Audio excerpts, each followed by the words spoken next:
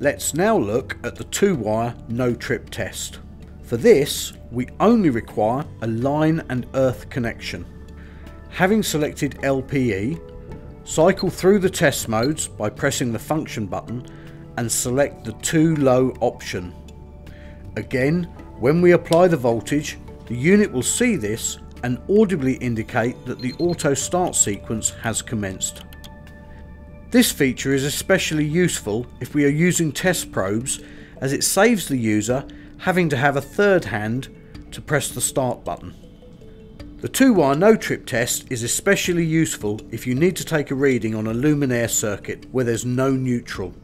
This means you can carry out the test from the light switch rather than from the luminaire itself, and by having the auto start feature selected, you can probe onto the terminals without needing to press the start button to initiate the test.